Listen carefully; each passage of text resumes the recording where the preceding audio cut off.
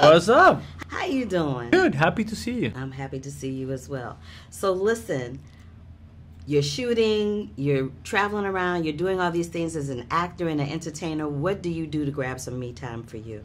I used to be very eccentric about that, like thinking that you need to travel to a really place far away. Lately, I just need a comfy bed and a good book. I know that's right. That's all I need. Yeah. What's your favorite book to read? Like something like a good fiction novel or something to try to be a better person. Probably that's it. Yeah. Okay. In the film, Huck's special gift is bringing people together, right? What's your special gift? I think I'm a pretty good planner of holidays with my friends. Like I like to.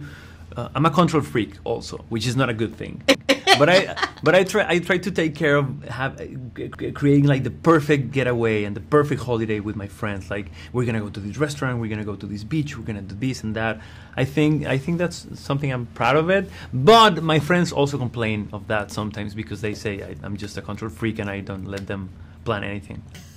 I don't know. I don't care. Did you say a concert freak? Huh? Control freak. I was like, concert freak. No, I'm like, what kind of freak is that? No. The problem I have, that's the problem I have doing improv with these guys in the movie too. Yeah. They were like, what? You say what? So all of us have that one friend, right? Or maybe several friends that along the way, either in high school or as an adult, that has talked us into doing some of the craziest stuff ever. Yeah. What is the craziest thing one of your friends has talked you into? When I started learning surf here in California, a friend that I love and I hate at the same time forced me to go to Malibu with him, and he took me to this place where they were these crazy big waves.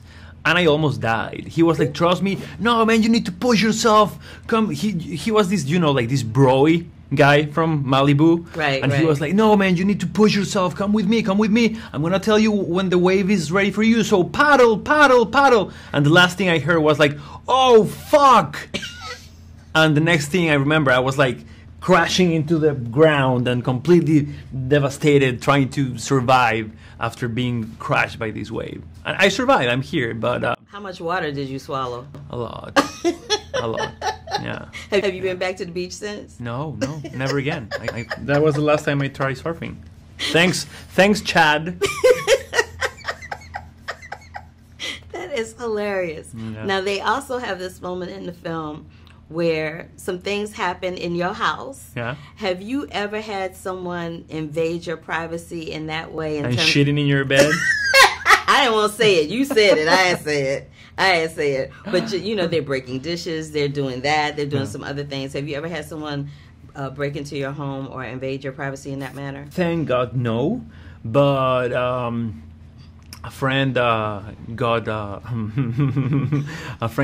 robbed in Vegas, and he saw some security videos, and he saw the thief using his toothbrush to wash his private parts. Oh no! And he left it intact there. Oh no! Yeah, so he was also very mean.